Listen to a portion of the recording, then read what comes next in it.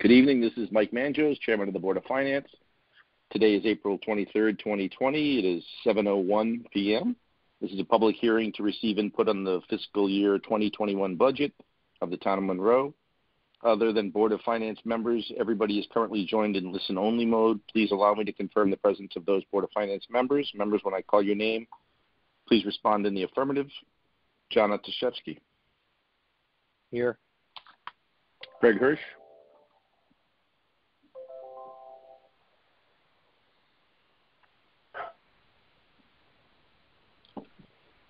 Craig, can you hear us? I don't believe Craig was making this call. Ah, okay.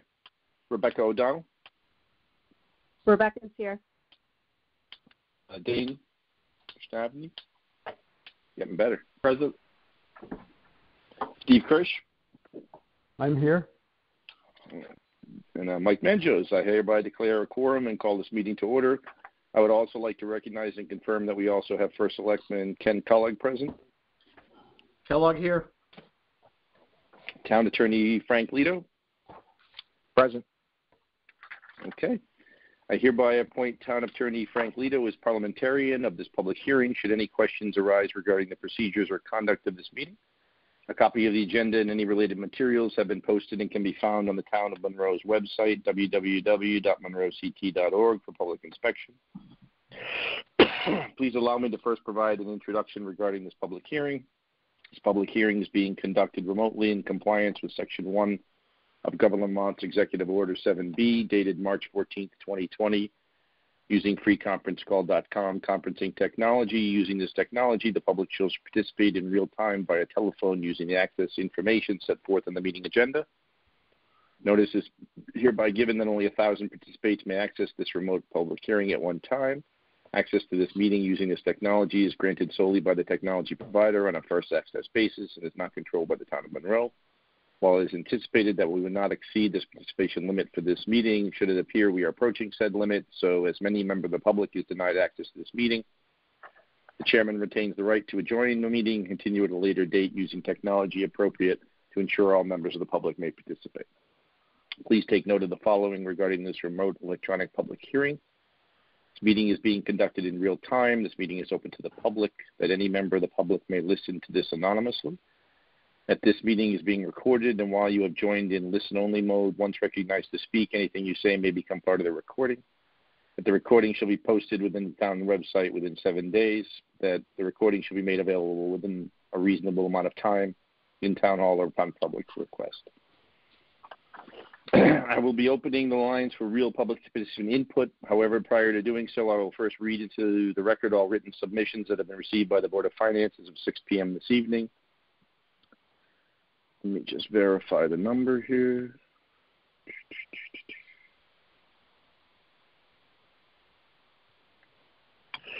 I don't see any new ones, so we have 35 submissions, so please be patient while I read them. Once I have completed this process, I will be opening the lines for anyone who wishes to speak. There are no further written submissions in my possession as of 6 p.m. this evening. Oops, I'm sorry. I'm going to read each item now. I'll jump back. All right, here we go. First is from John Peterson, 405 Fan Hill Road. Cut spending by reducing teachers' salaries, please, for the love of God. Short and sweet. The second one is Brian Young. Does not have the address, but I will read it in. Cap the increase at the 2019 inflation rate of 2.3%. The current situation affecting retail, travel, and hospitality will eventually roll into the financial and manufacturing sectors and then real estate. The simple existence of a situation where the budget does not get an actual vote or referendum should be enough to warrant caution.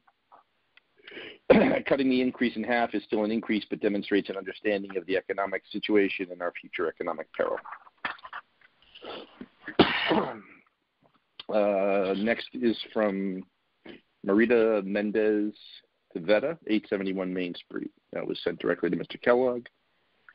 To whom it may concern, Mr. Kellogg, since I received your code red message, it began to concern me in regards to my town's current budget situation. I ask that you consider not raising taxes because this would negatively impact the taxpayer as well as Monroe local businesses. My family and I have been living in Monroe for 10 years now and are looking to buy another home in Monroe. However, if this negativity impacts the buyer-seller market, we would move to another nearby town. I would ask that you consider input from what's best for the town. Regards.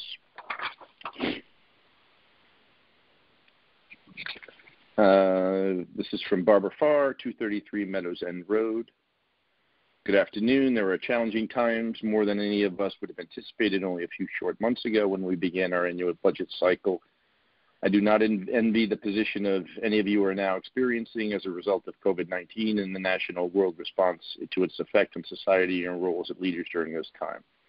As I understand it, your team will be responsible for settling the town of Monroe budget for the next fiscal year. As such, I would ask that you not just move forward with the budgets created by the Board of Ed and Selectmen pre-COVID-19. It simply no longer reflects an accurate description of the revenues the town should expect from businesses in the residential base. We will lose business. We will see residential defaults on taxes owed in greater percentage than ever before.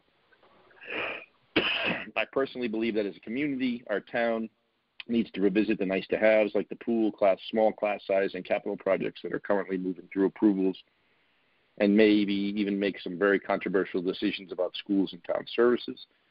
We cannot simply, as a community, expect to think that the budget sitting before you is responsible, given the massive unknowns of COVID-19. I don't know what the right number is, but given the anticipated 30% unemployment rate being used by federal leaders, the day-over-day losses within the stock market, and pending federal stimulus package of $2 trillion as an indicator, we just don't know how bad the economic impact will be. Therefore, I would ask that you consider in earnest putting forth an expenditure budget for our next fiscal year as significantly reduced, taking a stab in the dark, maybe as low as 65% of what the town council sent over to your team for action. If I am mistaken, there are provisions that would allow the town to revisit the spending plan at a later date if the financial impact is less severe than anticipated, like 6 months into the fiscal year. Thank you for listening. Good luck, and I trust you will continue to be fiscally responsible with all our community in mind. Next one is from Pat O'Hara. Do not have an address on this one, but we will read it in. Dear Chairman Manjos and members of the Board of Finance, as Treasurer of the Town of Monroe, I offer the commentary with respect to investment revenue anticipated in the fiscal 2021 budget. The stiff rate cratered in reaction to the Fed's cutting interest rates to zero. The stiff rate has historically lagged such Fed action. On March 24th, the rate was 0.87, having been in the area of 1.6 for January through March. Expect the rate to continue to shrink the years progress. During the 2007-2008 financial crisis, the stiff rate lagged about 18 months before falling between 0.10 and 0.25 for 5 years. Today, we face a crisis that is staggeringly different. Just yesterday, there were negative yields in U.S. Treasury bonds. A $2 trillion stimulus package is about to be approved by Congress, and unemployment expected to hit 30%. I suggest the Board of Finance set investment income for fiscal 2021 at zero. This is not to say there won't be some investment income. We have one investment with Janney Montgomery Scott, which ought to provide $30,000 to $40,000 for the year, as long as the mortgages invested in aren't cashed in sooner than anticipated. If there is an early redemption, we will get our capital back to invest in the stiff, but lose the revenue. Stiff rates, if they follow what they did during the 2007-2008 crisis, we'll probably get to 0.1 to 0.25 level. If town is unable to collect taxes from unemployed residents and close businesses, there will be that income as well. I have reached out to Janney Montgomery Scott, advisor Carolyn Frizop, to look into alternatives. Unfortunately, alternatives might include holds of 6 months or a year, which I don't believe at this time. Liquidity for income. I will continue to advise the board as events transpire. The next is from Samantha Sims, 136 Swenson Road. Mr. Kellogg, I hope that you and your family are well. I know that this is a trying time, but I wanted to reach out to you about the budget. I saw that Governor has given Connecticut towns the opportunity to pass their budgets without the usual referendum process. This is a bit concerning to me. I follow the budget proceedings pretty closely, as well as the members of our community's reaction to the proposed budget. The proposed $2.5 million increase in the Board of Ed budget for next year was not sitting well with many of the members of our community, and I'm very confident it would not have passed the initial referendum vote. This would have required the Board of Ed to go back and make cuts to the large increase of its budget. However, now that that process will not occur, I am concerned that the previous $500,000 cut that you made to the Board of Ed's proposed budget will somehow make it back into the budget since you no longer need to appease the voters. The referendum process is essential to the town, and I fear the consequences of doing it away with it, even for this 1 year. My husband has lived in Monroe for 17 years. I have been here for 9. Our daughter attended Stephanie STEM and graduated from Massac last year. Our family is invested in the town. We supported you in your Republican ticket. I am hopeful that this global crisis is not used as an excuse to take away our say in our town, to push through an inflated budget and further increase taxes for hard-working, dedicated members of the community. I would love to hear your thoughts on this. All right. Next one is Sally Perusi, 205 Cottage Street. I would have voted no for the budget referendum. I feel the increase is too high. Now with what's going on and so many people out of work, myself included, I feel it would be a huge mistake to approve the current proposal. If any budget is approved, it should be a zero increase. Yes, we will go through this, but no one knows when. I sincerely hope our town has more common sense than our federal government has and acts responsibly in regards to this budget. Next one is Rick Zaleski, 169 Cottage. Even commercial financial institutions are instituting breaks for those impacted by COVID-19 and the various measures taken because of it. Many of us can barely afford the taxes as it is. In face of the current crisis, we need a tax reduction, not an increase. Next is from Virginia Stoke. Too high of a hike in this economic downturn. Many businesses, blue-collar and craft people have lost jobs. The education budget supports teachers that did not face these challenges. Represent the community now by not driving up additional expenses. The next one is from Laura Devetter, 240 Shelton Road. No increase. Short and sweet. The next is from Karen Gallagher, 1065 Monroe Turnpike. It is time to find other ways to get money into town. Homeowners cannot continue with the increases, get rid of unnecessary items, and have a 1% increase. Also, how can the town do more for seniors and low-income residents? Cap taxes at 10% of their income, ? People who have owned their houses for years and make $40,000 or $50,000 can't afford $9,000 in taxes and shouldn't be forced to move. Next is from Chris Gallo, 155 Hammertown Road. Will taxes be lowered now? A few months of government buildings and schools should save millions. Hope it comes back to us, the taxpayers. Please explain if our taxes will not be lowered. The next is from Jessica Katsuka, 62 Blanket Meadow. To whom it may concern, please pass the current budget as is. The current level of funding for the Board of Ed is not sufficient, and further cuts to education will be extremely detrimental to our school system. Passing the budget at the current level would be the least the Board of Finance could do to keep the education system afloat. Our teachers are doing an amazing job of educating our children during our global pandemic. Our kids do not need further trauma by reducing funding and causing teacher layoffs. This pandemic will be emotionally traumatizing for the school-age children in our community. They will need counselors and small class sizes when they eventually return to normal classes. Please fund the schools appropriately. Next is Patty Fogel, 20 Williams Road. I feel the board should not increase the mill rate, even better, perhaps lower it. During this time of pandemic, many people are now out of work and the future looks bleak for jobs. People are having to adjust their household budgets and remove want items, wish items, and even some necessities. It is time for the board to do the same. With schools out for 2.5 months, there should be some savings in utilities and even school supplies. Some petitions may need to be eliminated combined. An increase in our taxes at this time would be perceived as a slap in the face to all residents of Monroe.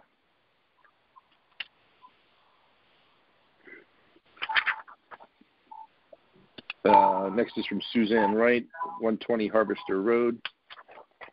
A 4% increase in taxes is outrageous at this time. The steep increase is going to put many families over the edge. You need to find areas to cut. I have lived here for almost 20 years and have seen the town resist economic growth with denying big businesses to come and support our tax base. Now we as taxpayers must bear the burden. Monroe hasn't grown and will become a town of not only having a reputation of empty storefronts, get shuttered homes, and losing real estate values. Cut that budget. Next is Don Schmelden, 331 Purdy Hill Road. I believe there is no need to raise taxes this fiscal year with the situation now with COVID-19, people out of work just struggling to make ends meet. Shelton isn't raising taxes this year. The BOE gets enough money. Tired of paying high taxes in this town. Next is Bill and Jean Janice Sweet, 24 Captain's Hill Road. Considering the mild winter and the coronavirus issue, please reconsider the budget increase. Some of us are now living paycheck to paycheck. Some, not all of us, have been laid off from their jobs. We moved to Monroe 18 years ago and have seen the mill rate increase year after year with no additional services. We are close to retirement age and will not be able to remain in town as we will not be able to afford the taxes. These past months have been trying for all of us. Please think about the citizens of Monroe that are affected by the virus situation. We don't know when we'll be able to get to any type of normalcy and go back to work. Thank you for your consideration.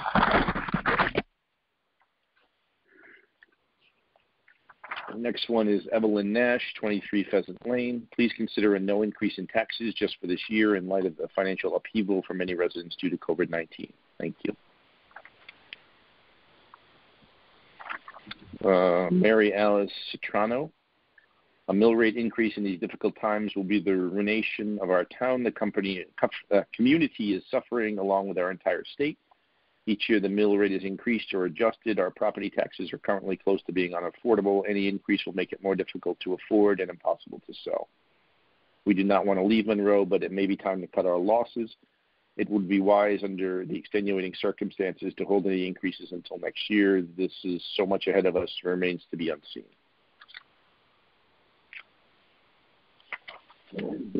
Next is Elizabeth Catterson, 207 Wingate Circle. Please do not raise taxes, especially during these troubled times with loss of jobs. Monroe is one of the highest tax towns in Connecticut, if not the highest tax town in the state.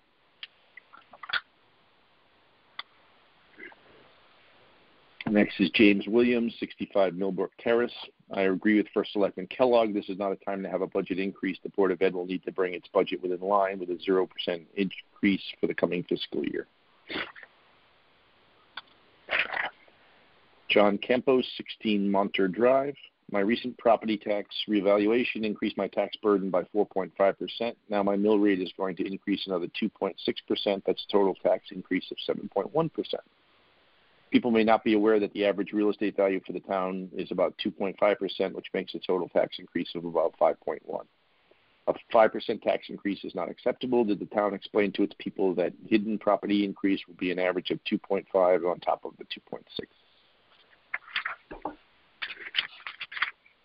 Ron Delicato, 3 Evergreen Lane. I'm in full support of holding off raising tax increases considering the current COVID-19 crisis. I also strongly suggest this is an ideal time to have spending evaluated through my husband's business. I believe he has touched base with you. Now is a critical time for this evaluation. I look forward to hearing from you. Stay well. The next is from Tom Wyszynski, 60 Twin Brooks Lanes. I am shocked to read that our Board of Education requested a 4.88% increase. I implore you to consider the serious position of taxpayers and not increase our taxes.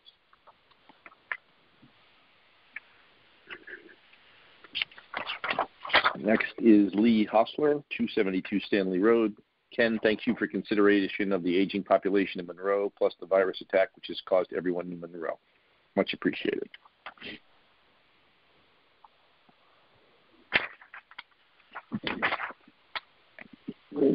The next one is Mary Jane Szejnowski, 65 Hammertown Road. I am writing with great concerns for the upcoming budget. First, let me say that I do appreciate the First Selectman and his wish not to increase taxes for the year. In times like this, when many people have lost their jobs and many people have lost their savings, retirement, 401ks, no one needs to have the added burden of coming up with more money for their tax bill in July. My concern is the power-hungry few will decide the budget, and thus increase in taxes are only going to do what they have wanted to do for many years. In Monroe, where we still have the option to vote on a proposed budget, we had the ability to keep things in check. The right to not watch over our taxes go way out of control, to not allow a few people to decide how much our taxes will go up is a big mistake. In addition, the school system completely ignored the budget given to them last year, and this year they spent $2 million more than they were allowed to. We, the taxpayers, had to suck it up and come up with the money. I do not think the superintendent of Monroe school system is entitled to such a large salary. We all have to live within a budget, and we should not have to bail out our school system when they ignore the budget voted on by the people of the town. Those who are responsible for the overspending by $2 million should have the responsibility for their action. Those who decided, well, they already went ahead and spent the money, so we have to come up with the deficit to cover it. Now we're going to be allowed to choose how much to raise our taxes in the next year. This is a big, big mistake. I fear our first selectman will be held liable for any increase in taxes, and he may not be reelected in the future. He is really good at his job, and I hope he sticks to his comments about not raising the budget and taxes this year. Don't let them push you into going along with their dream year when they can do whatever they want. It will cost all of us more.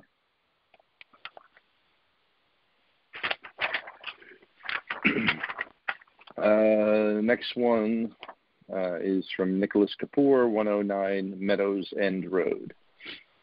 In recent years, the inclusion of an economic development coordinator in our town's annual budget has been one of contention and partisanship. We have not had an economic development coordinator in Monroe for over a decade. However, I am hoping we can put partisan aside and make a positive, strategic, long-term decision for our town and include the position in the budget this year. I understand that advocating for adding new staff to our municipal payroll can be construed as misguided at this time of financial panic in our society. But as a town, we need to be ready to rebound from the pandemic. Like every other town and every other state in our country, we run the risk of local businesses shuttering their doors and not having the means to reopen again.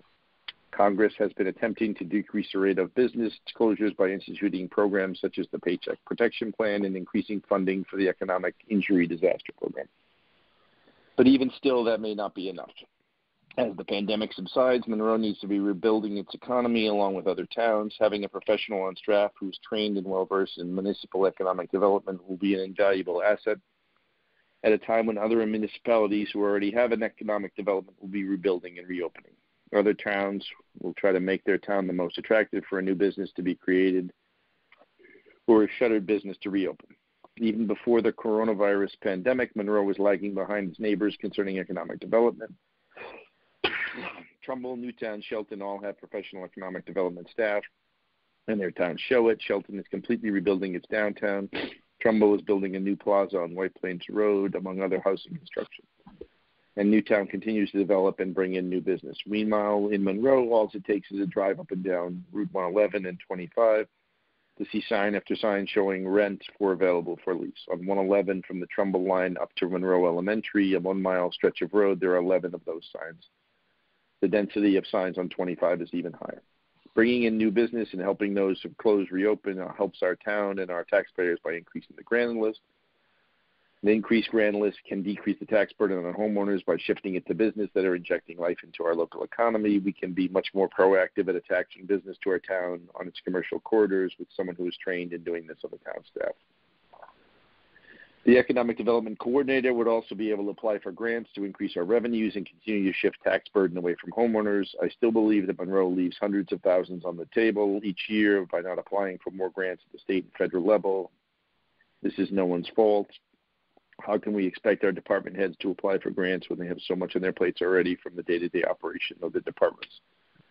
Further, individual department heads may not know how to go about writing and applying for grants. Again, this is no fault of their own, I am sure, but I would conjecture that their ability to write and apply for grants is not a requirement of the job description of most of our department heads.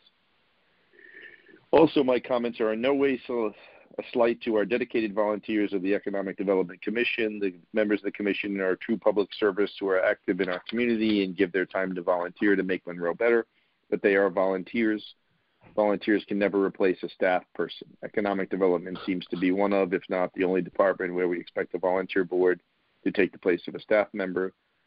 We do not have the Parks and Recreation Committee running the Parks and Rec Department. We do not have Board of Health running the Health Department. We do not have the Commission on Aging running the Department of Social and Senior Services.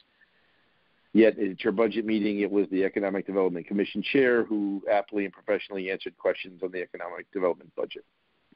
We need to bring Monroe into the 21st century. We need to make Monroe competitive for business compared to other towns in our immediate region so that we can begin to shift the tax burden away from homeowners, increase our grant list, and make our town more affordable to live in while maintaining our award-winning schools. We need to apply for more grants to increase our revenue. We need to give the townspeople more opportunity to buy local and have businesses located in a town that can cater to their needs.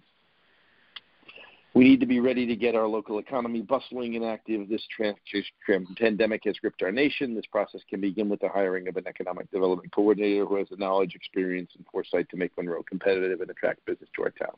I would strongly ask you to consider including this position in the town's 21 budget.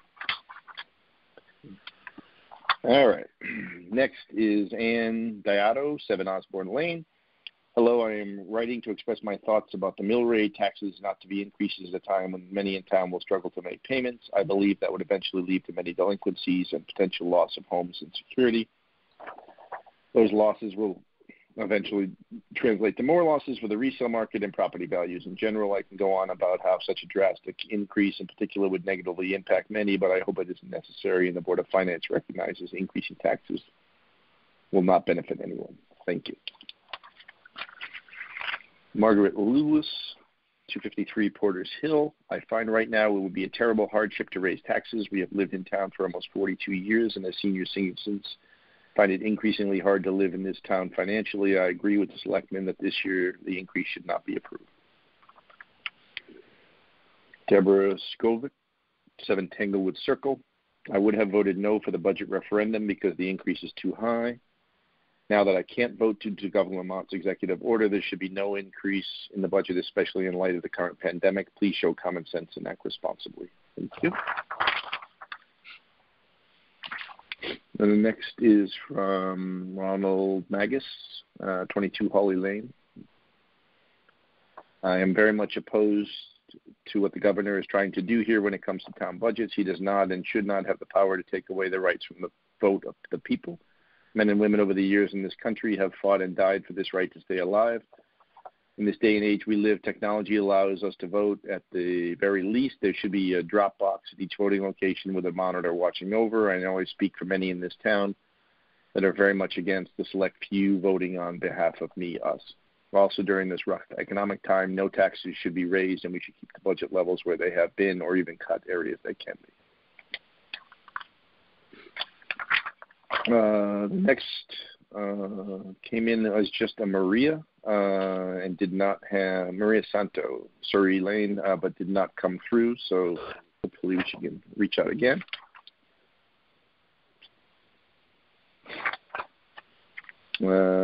Same thing on Andrea Broderick, 6 High Ridge. Nothing came loaded through. Next is Alan Vagliavello, 25 School Street. We developed our budget request pre-pandemic. We certainly do not have provisions for curriculum catch-up or special ed costs to make up for reduced services during distance learning. Providing for those items will be difficult if our funding is cut dramatically. Some learning loss is likely, but it will vary. Schools are set to stay closed longer than the aftermath of Hurricane Katrina. After Katrina, children came back on average more than 2 years below grade level, some much more. Losses were most dramatic in mathematics. In addition, it often took multiple years of individualized attention to resolve the largest learning losses. Learning losses don't just disappear with one course or in one academic year. While it may be easier to listen to the loudest voices in the room, I hope you will consider the implications large-scale cuts will have on educational programming and student outcomes. And the last one I have is from Charlie Belinsky, 358 Wheeler Road. The idea if raising the mill rate and assessment rate together will discourage business as well as attracting buyers from sellers of their properties. Buyers do look at the mill rate and assessment. Monroe is one of the highest mill rates in Connecticut. This is a huge mistake. And that is all I have that was sent in by 6 o'clock tonight. We do encourage people to send in again. We will be doing this again at the later date. Ken, do you want to start with the people called in? Sure, Mike. Before you do that, could you just read the instructions? I got another one. Hold on. Just so that people know how the instructions will be provided to them. Page 3, okay.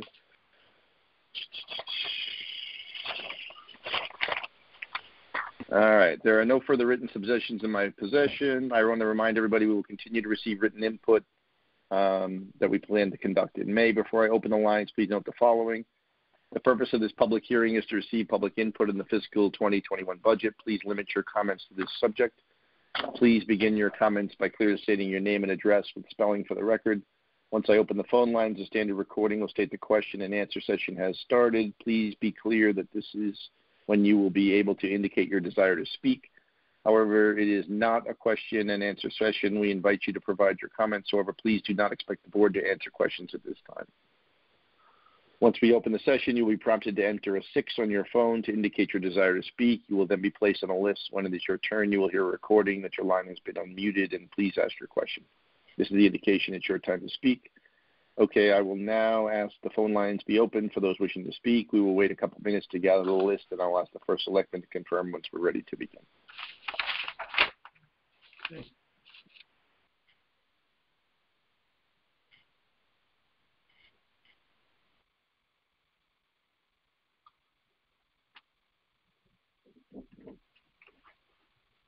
Hold on 1 second.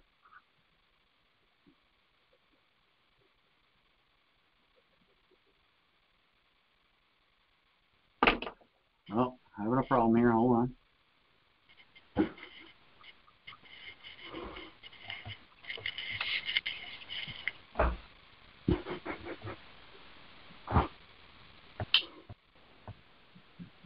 Oh, technology.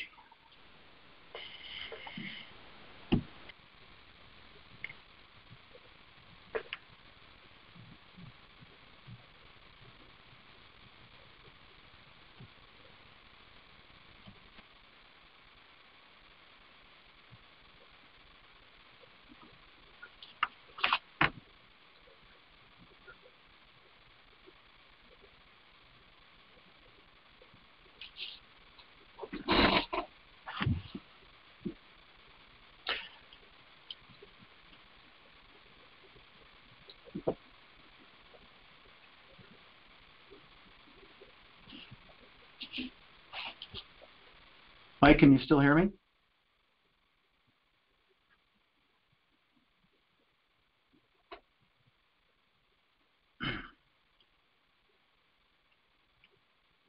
Mike, can you hear me?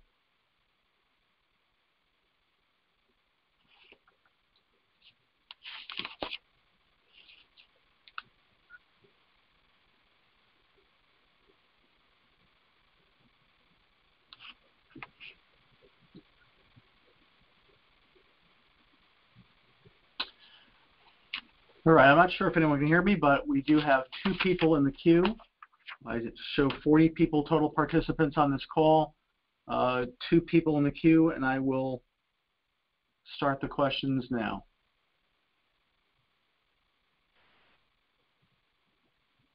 Hi, everybody. Jen Aguilar, 32 Surrey Lane. I don't have a question.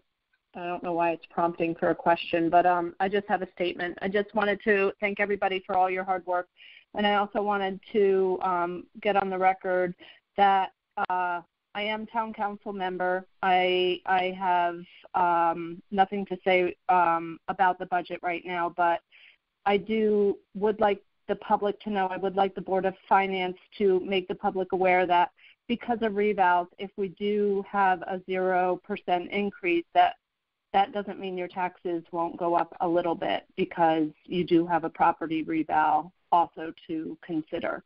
And also that hopefully if everything gets better, that this would be a one-off at 0%. Thank you. Thanks, everybody. I don't know how to end. Thank you. We'll go Ken, to the next. Yep, you'll Okay. Be muted again in a second. Thank you. Next speaker, Okay. you'll be open momentarily.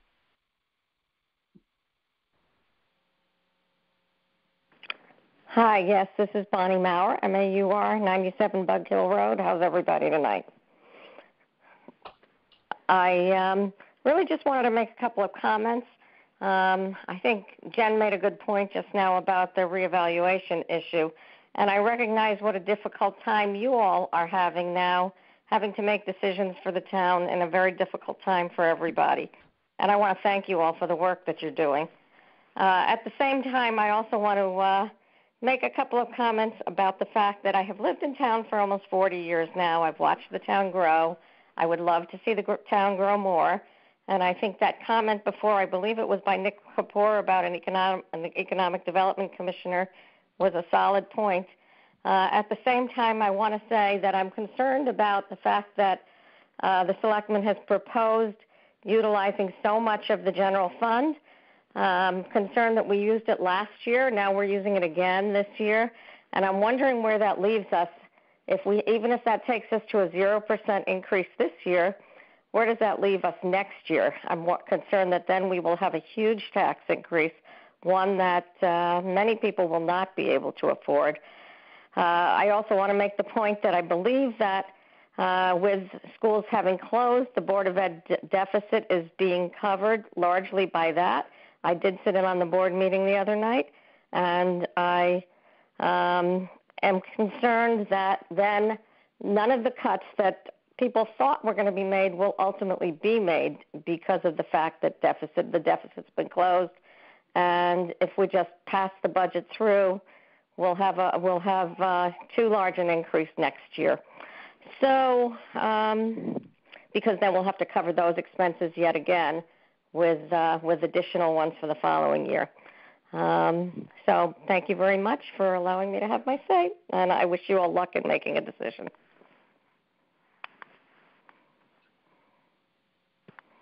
Thank you. I show an additional person who has indicated a desire to speak. Please hold on. Hey, Ken, it's Chris Kreis, 29 Birds I Read. My question for you, is there a reconciliation, I haven't seen it, I might have missed it, between the actual proposed spending increase and how much you plan to use from the general fund? Because the proposed increase in spend to me looked less than the proposed usage of the general fund, so I'm just trying to understand how you gap that. I see a $3.7 million change in spend, I think, on the latest, and I thought the numbers were like a $6.5 million usage of the general fund. So is someone reconciling that, and will you be publishing that? Thanks. Thank you for the rules of this public hearing. We're not able to answer questions at this time, but I know that Chairman Manjos is listening and will take your question. I'm sure we will find a way to get back to you. Thank you. If there are any other participants wishing to speak at the public hearing, please press *6 on your phone. I see an additional person who has indicated a desire. Stand by.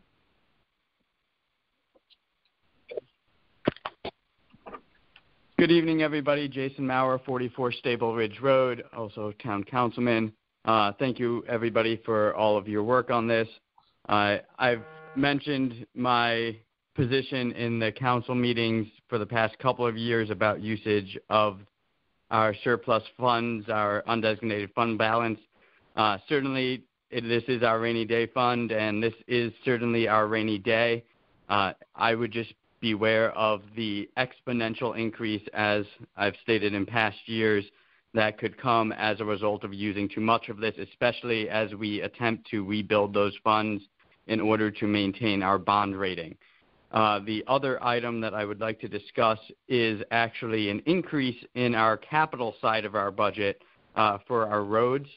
Considering the extremely low bond rates right now, it is a time to increase our appetite in bonding for things such as building our roads.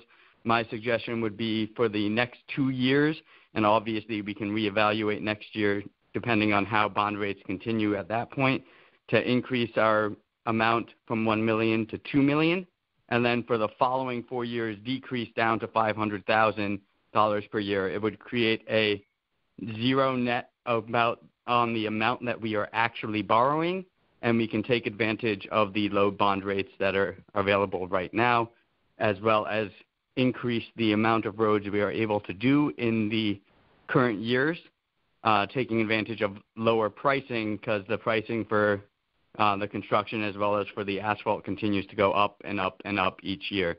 So we would actually save money in the long run without borrowing any additional money over a 6-year period.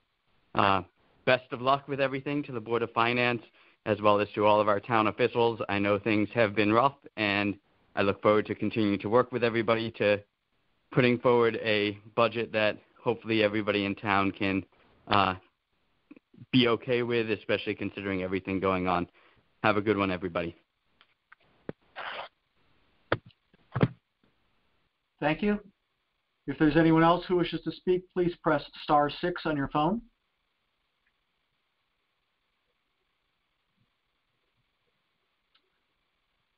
Again, one last time, last call. Anyone who wishes to speak, please press *6 on your phone. I see one person who has indicated. Stand by.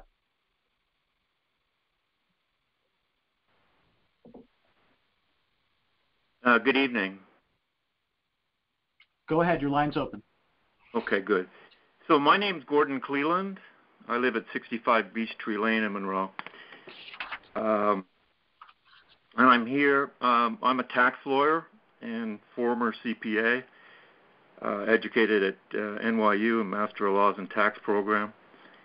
And I'm here to support the zero tax increase budget. But I would have been here anyway without the pandemic because I think that the town, through its budgets, has created a lot of value destruction as a result of, and it's something that residents of Monroe are no longer in a position to tolerate. So I've lived in Monroe since 2001. I bought a home, a brand new home, at a cost of around $600,000, improvements of $30,000. Today, best case, on a notional basis, I would probably break even around $630,000. But as all members of the Board of Finance must know, there would be a large economic loss as a result of inflation. My economic loss would probably exceed $200,000. Put another way, $630,000 in 2020 is worth a lot less than $630 in 2001 when I bought the home and moved here. No one in Monroe should put up with this type of value destruction, even if the person, other residents could be considered lifers in Monroe. You'd want to have this flexibility to be able to move to other parts of the country and maintain value. So how would we avoid continued value destruction in Monroe? Obviously, a lot of this phenomenon is a result of state policies which are not in the purview of local government. As I'm sure most of you know, Connecticut polls very poorly in terms of being one of the highest, the states with the highest percentage of people wanting to leave, and one of the states with the lowest percentage of people wanting to move in. And we've functionally had a zero population growth in Connecticut for a long time. As I said, we can't, as a local level, change any of these state policies, but we can control the growth of our property tax. We can't change things like distance from New York City, which is obviously a factor in terms of competition with other jurisdictions in Fairfield County. So just giving you an example of what I talk about when I talk about value destruction and property taxes, I'll use my own case. July 2001, the first installment that I paid in Monroe, I paid $4,222. July 2019, 18 years later, I paid $8,670. That's a 105% increase. Using the rule of 72s, that's a 4% per annum increase in property taxes per annum approximately. Clearly that rate exceeds the national rate of inflation for 2001 to 2020 on an average annual basis. And during that time, the number of students in our Monroe educational system has substantially decreased.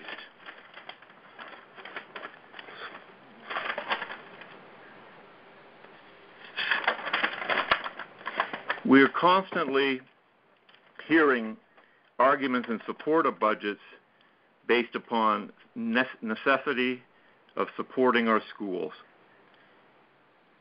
To me, that's a specious argument, or at least at this time it is.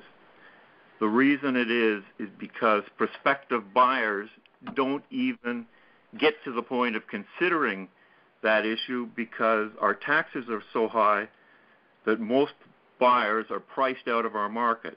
They just can't afford to live here. I'll give you another example coming from the time when I moved from New York, from Manhattan. I did not spend a lot of time looking at Scarsdale with its great schools because I simply could not afford to live there. So to me, it's fallacious to believe that pouring more money into our schools will make us so much better than other Fairfield County neighbors so that prospective buyers will only want to live here and not live in our rivals' jurisdictions like Easton or Newtown. It'll always be a competitive situation here where most of the towns in Fairfield County will have good educational systems. To make Monroe a valuable place to live in, we must control our taxes annually.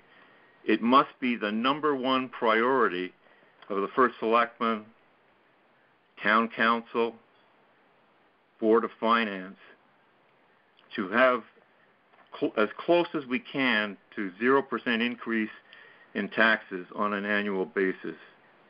Then buyers will return to Monroe. Thank you. Thank you. If there's anyone else who would like to speak, please press *6 on your phone. Again, if there's anyone else who wishes to speak, this is the last call. Please press *6. I see one person who has indicated a desire to speak. Stand by. This is Paul Huber, 559 Pepper Street. Maintaining the present funding of education in Monroe is essential, as Monroe needs to continue support STEM and robotics, taking in consideration then that Connecticut is one of only 23 states who maintain STEM programs and one of 30 states who support robotics. Technology-related education is essential for a great future of our students. That's all I have to say. Thank you. We have another speaker. Please stand by.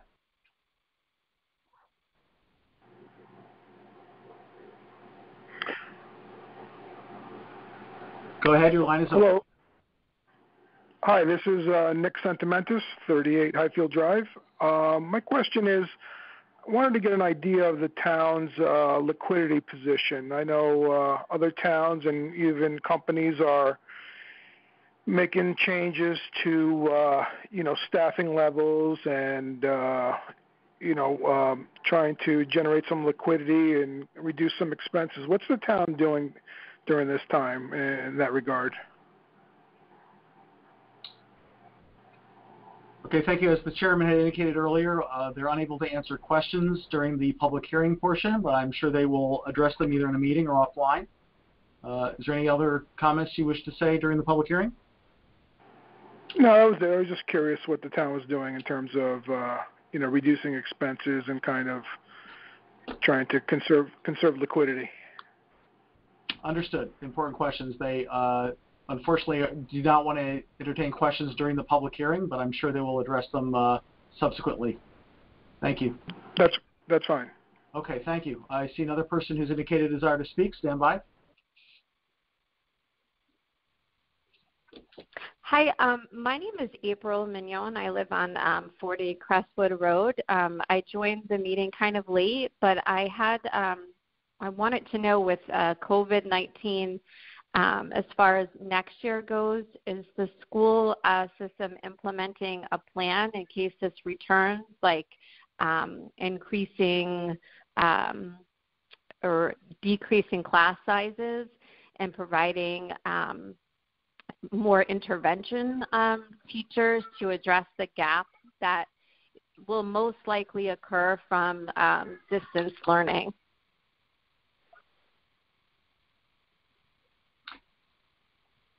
Okay, thank you. I will again ask that either the Board of Finance or Board of Education follow up offline. Again, this is a public hearing. The chair has indicated that they are unable to answer questions during the public hearing portion. Did you have any other comments you wish to say? Okay, I just that's a valid concern as a parent, and I feel like the money should be put into the schools and making sure that classroom sizes are smaller than having 24 kindergartners or first graders in a grade, especially with the possible return of COVID-19 in the fall and winter months next school year. Okay, thank you.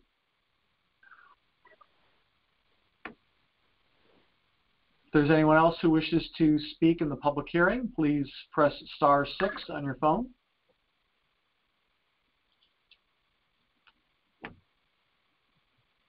Again, if there's anyone else who wishes to speak, this will be a last call. Please press *6 on your phone.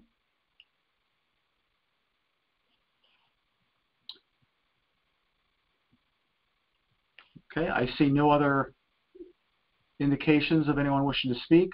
I'm going to resume the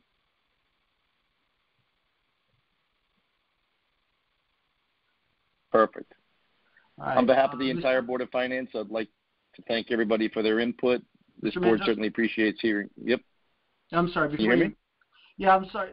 Yes, I can. Before you conclude, I would just ask if you just kind of recap for those individuals that did respond with questions. I understand that's what the recording said, but they may have missed your earlier introduction. I certainly don't want folks to believe that there was not a desire to answer their questions. It just simply wasn't the forum. So if you would... No, it's not the format for it, but I mean, exactly. Anybody who can email on the, send directly on the email comments.